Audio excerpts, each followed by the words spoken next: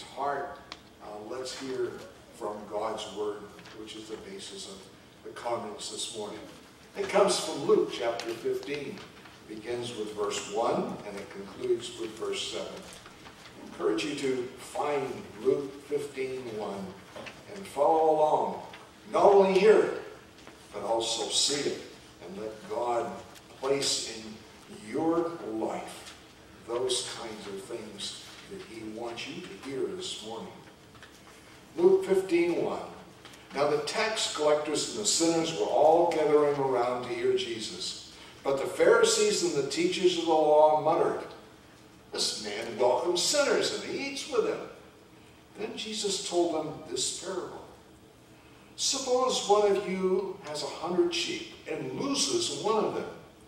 Doesn't he leave the 99 in the open country and go after the lost sheep until he finds it? And when he finds it, he joyfully puts it on his shoulders and goes home. Then he calls his friends and neighbors together and says, "Rejoice with me, I have found the lost sheep."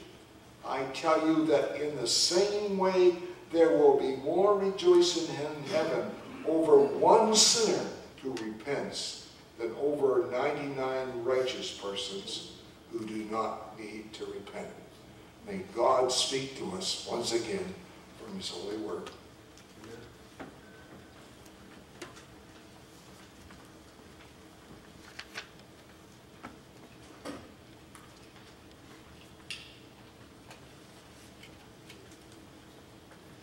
You have any Harry Potter fans here? One of the things about Harry Potter is Harry Potter has that invisibility cloak, you know. He gets to wrap himself up in invisibility and he can sneak in around places. Being invisible seems like something that'd be pretty cool. But really cool if you can choose to do it. Or the story of the Invisible Man. Now the Invisible Man was always invisible, couldn't control it. And we think, well, that'd be pretty cool. You sneak around, nobody really know you're there. There's another side of that coin. We would only want to be invisible if we choose to be invisible. It's no fun being invisible all the time. No one sees you. No one knows you.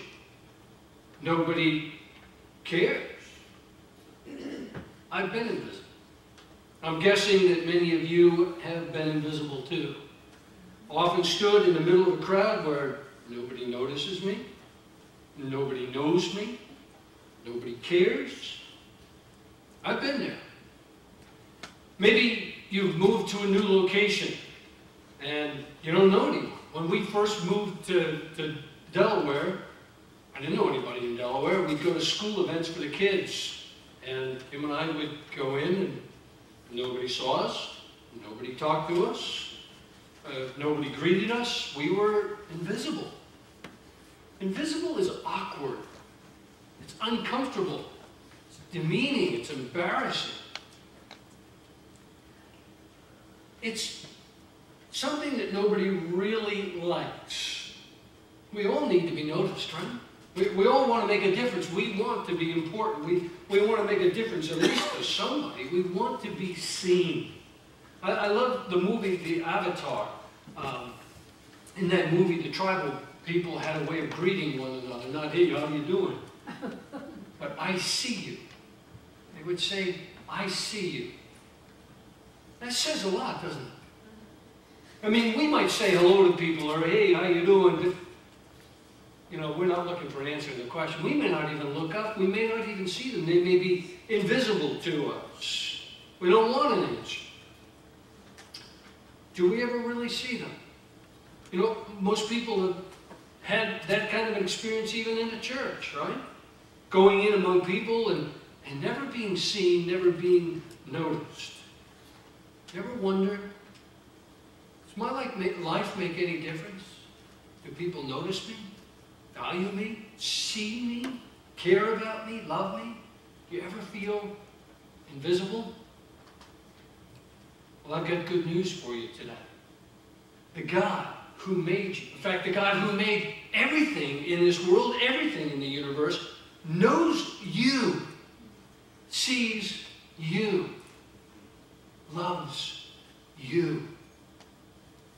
If God had a refrigerator, your picture would be on it. And He wants you to know. So let's find out what He has to say. But before we do that, let's bow our heads and our hearts for a word of prayer. Lord, as we come to your word, we pray that you'd speak to our hearts. But more, make your presence known to us. Impress your presence upon us. For we know that your word is not just words in a book. Your word is not just print on a page. It's not just stories. It's not even just histories, not rules of do's and don'ts. But your word is living and active, and by it you make yourself known to us. So we pray that you would come, that you'd move freely among us. We pray that in this time we might hear the soft sound of sandaled feet and know that we have been in your presence and be changed by that. We pray for the one who teaches, that you'd hide him behind the cross, that in this time we might see Jesus and him only. For it is in his precious name that we pray. Amen. Many people wonder about, is there a God? And if there is a God, is it possible to know anything about that God? But maybe the more critical issue is this: knowing that there is a God, a personal God, a conscious and omnipotent being, and that he knows you. That he knows everything about you. He who gave you life and breath is interested in the nitty-gritty details of your life. And he takes notice of all this. Why? Because he loves you. He really does. He loves you. Not the guy next to you. Well, he loves them too. But you. He loves you. And he knows you intimately, warts and all, and he still loves you. That ought to blow you away all by itself. It ought to knock your socks off, just to know that God would notice you at all. You know, the President of the United States, I'm going to bet, has never noticed any of you, or me. Most of us are not even on the radar of the governor of our little state. Maybe you've written to your senator or your congressman, but if somebody told them your name, probably wouldn't mean anything to them. Bill Gates has no clue who you are. Anne Hathaway doesn't care who you are. And as famous and as important as some of these people may be, their notoriety pales in comparison with the holy God of the universe, but he knows you. He knows you. The psalmist David observes the meticulous details of life that the Lord is aware of and lovingly catalogs when he declares, "You've searched me, Lord, and you know me. You know when I sit and when I rise. You perceive my thoughts from afar. You discern my going out and my lying down. You're familiar with all my ways. Before a word is on my tongue, you know it completely." The Lord knows you. And he calls you his own.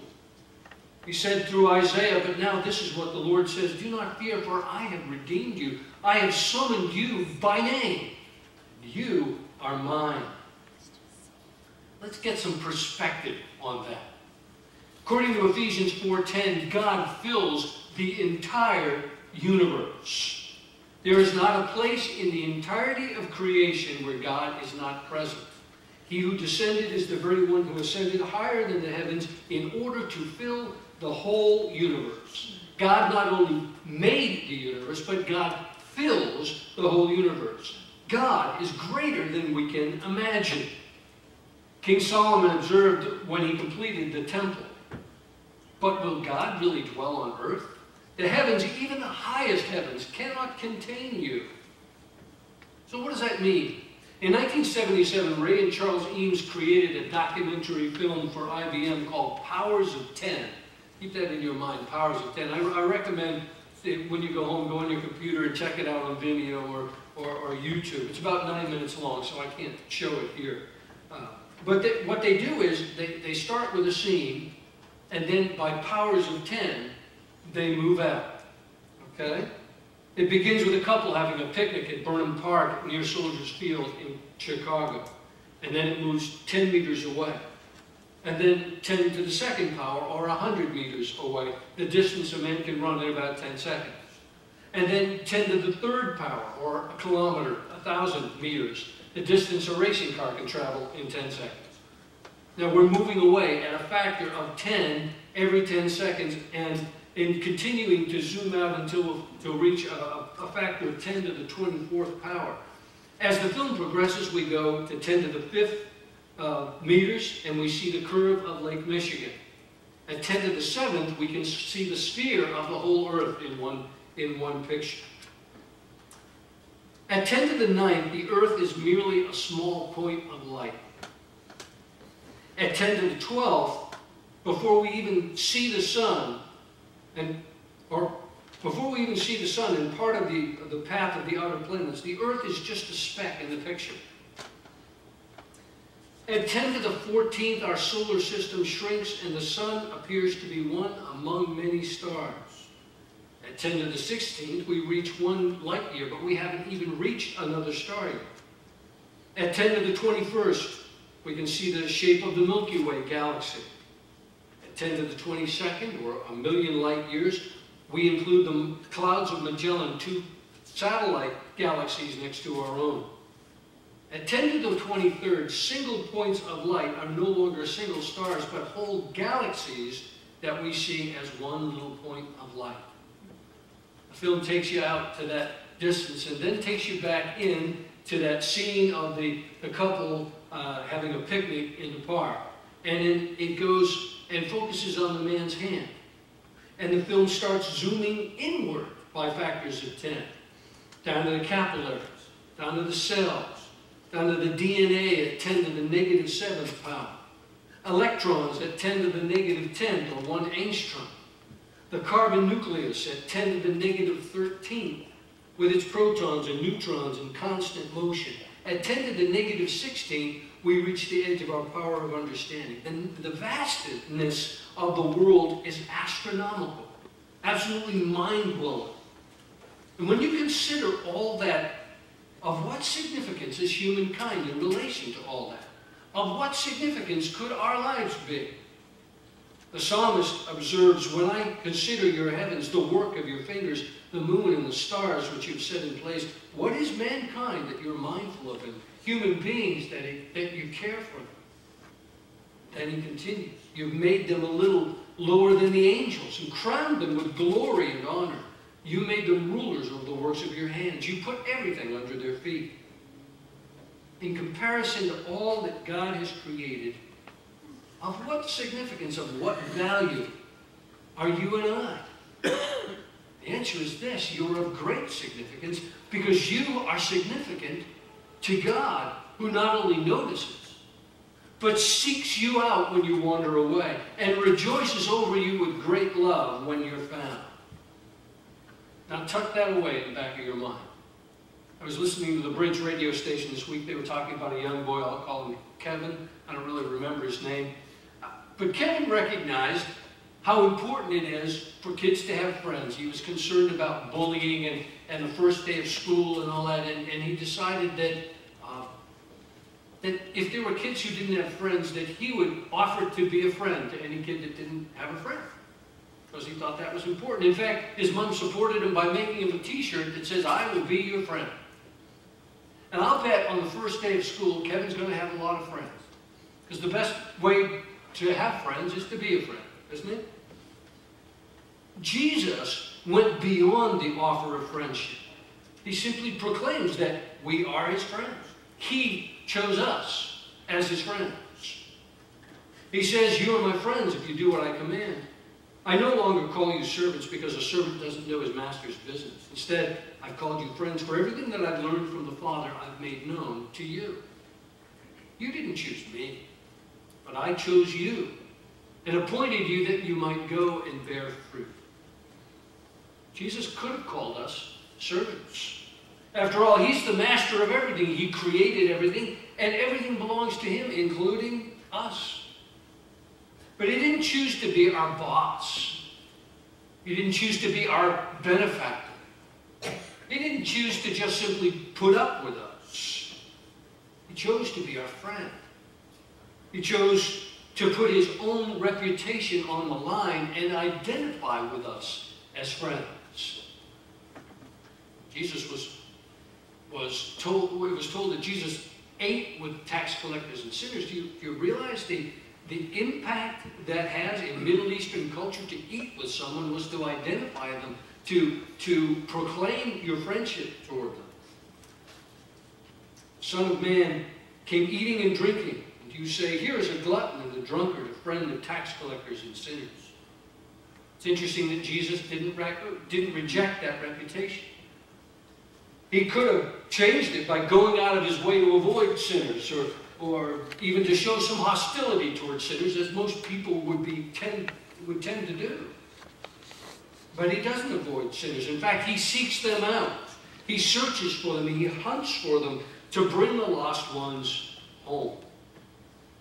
Now, the Pharisees and the teachers of the law did not consider themselves to be sinners. Other people, they were sinners.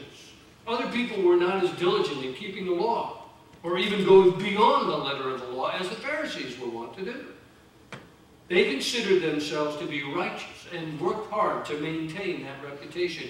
They were the in crowd, and they loved that reputation. They loved to get attention for their acts of righteousness. But acts is just what they were. Outward actions meant to gain a reputation.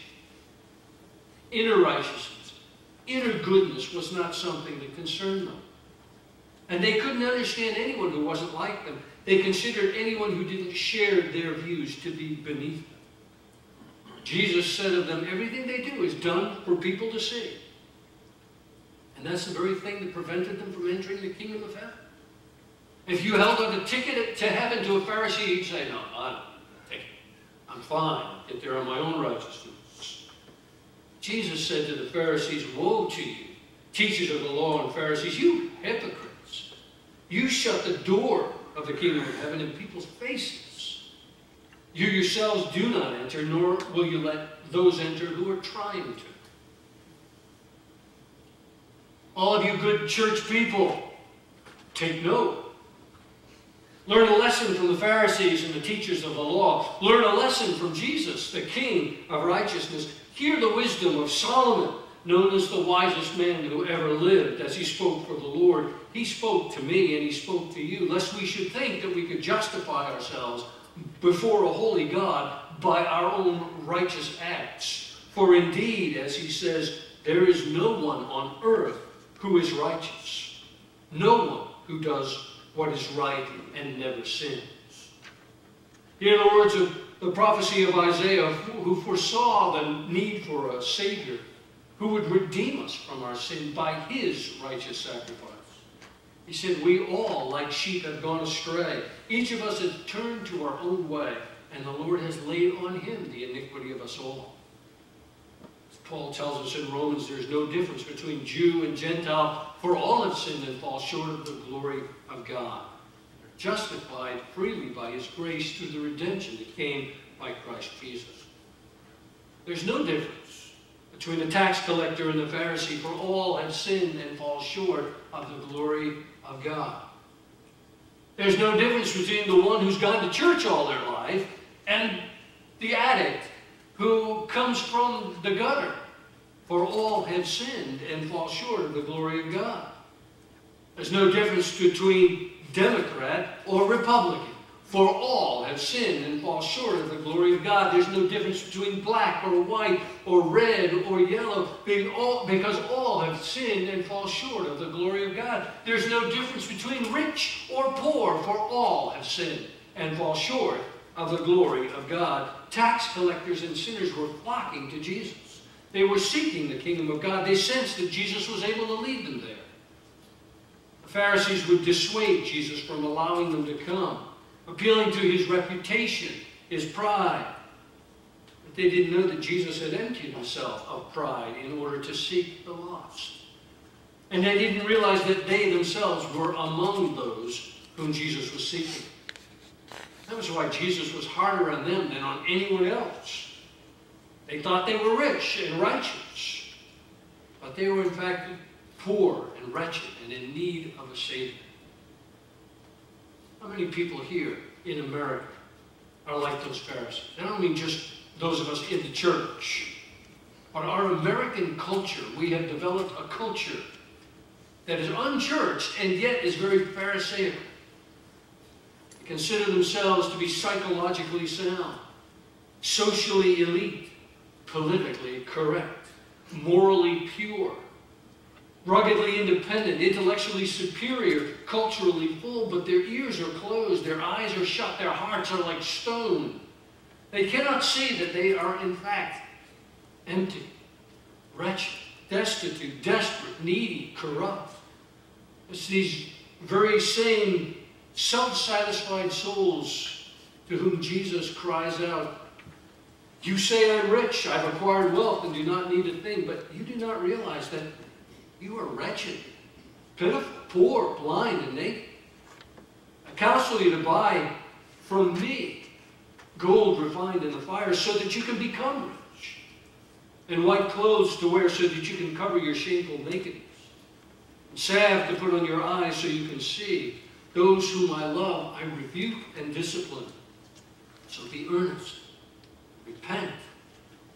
Here I am, I stand at the door and knock. If anyone hears my voice and opens the door, I will come in and eat with that person, and they with me. Jesus eats with tax collectors and sinners. Jesus leaves the 99 and goes out in search of the one. Oh, that the ears of our generation might be unstopped, that they might hear the Savior knocking and open the door. Oh, that the Spirit of God might change the hearts of stone and replace them with hearts of flesh. Oh, that God would visit us in our wretchedness and revive our land and purify us from all unrighteousness. Oh, that God would change our hearts in the church, that they might be broken with the things that break the heart of God. Oh, that God might put a new mindset in us, that we might truly see the things that God does and give Him the glory that He's worthy of, and declare it among the nations of unbelief all around us.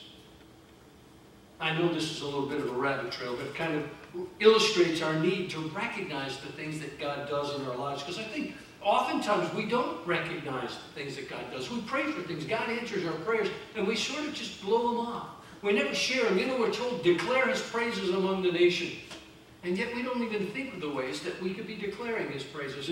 And the way that we do things, we often rob Him of glory. I was once told the story of a grand piano that was given to a certain church.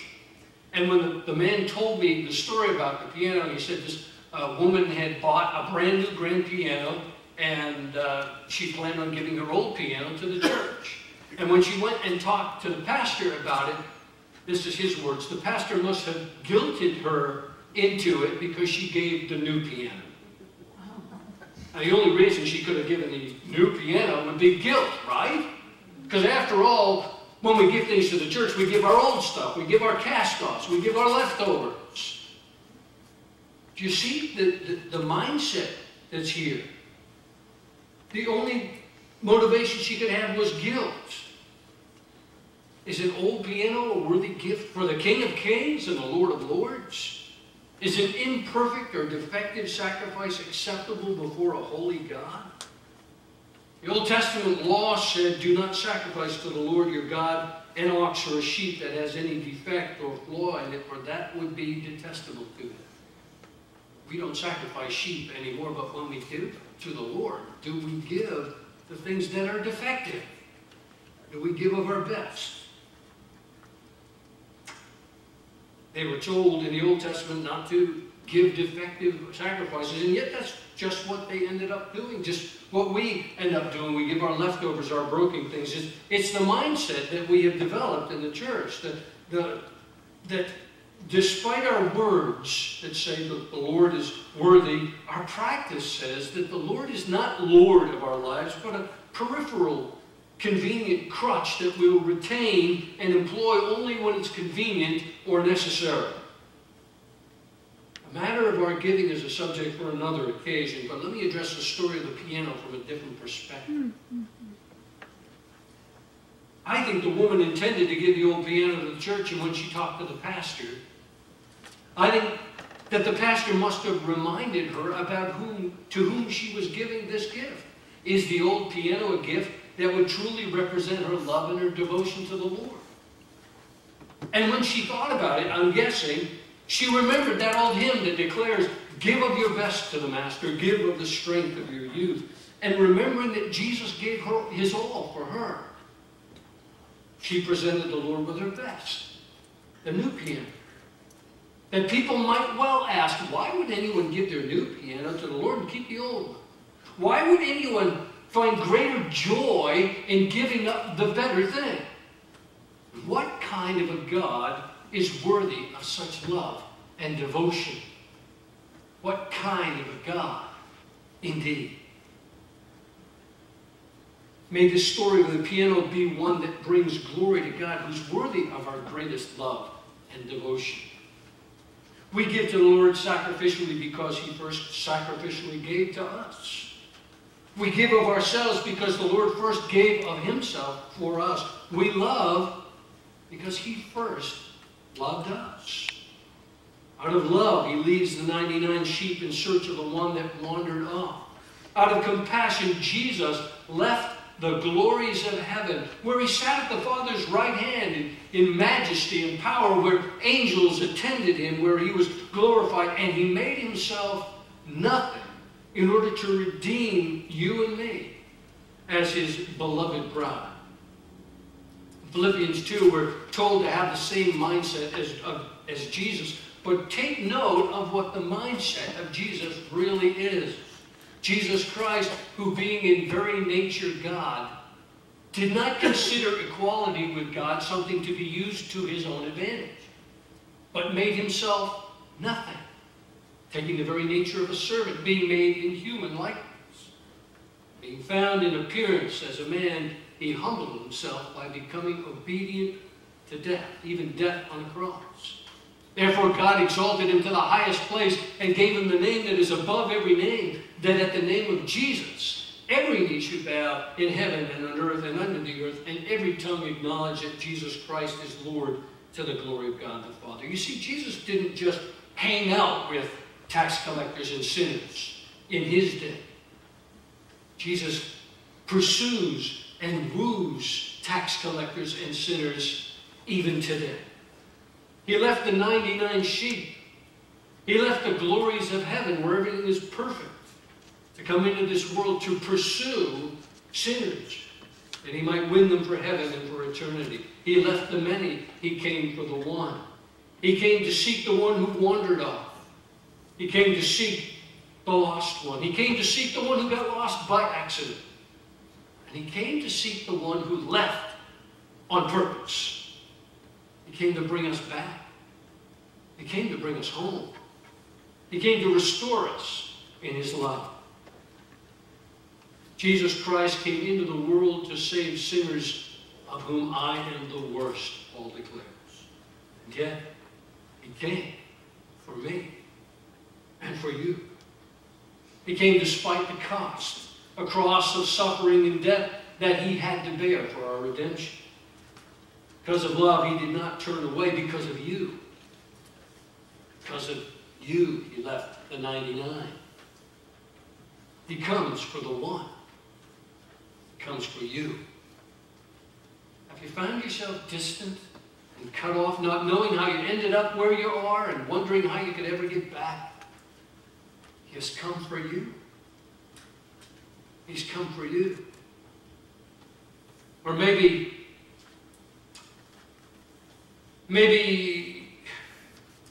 you ran off kicking and screaming because you wanted to have control of your own life and wanted to call your own shots, and now you find yourself empty and alone. He came for you. Have others brought you to a foreign place, far from family and home and love? He's come for you, wherever you are, whatever your circumstance, however great the distance, however deep you have sunk, no matter what walls you have put up, he has come. He is here. He is reaching for you. He left the 99 to come in search of you. He knows you. He sees you. He loves you.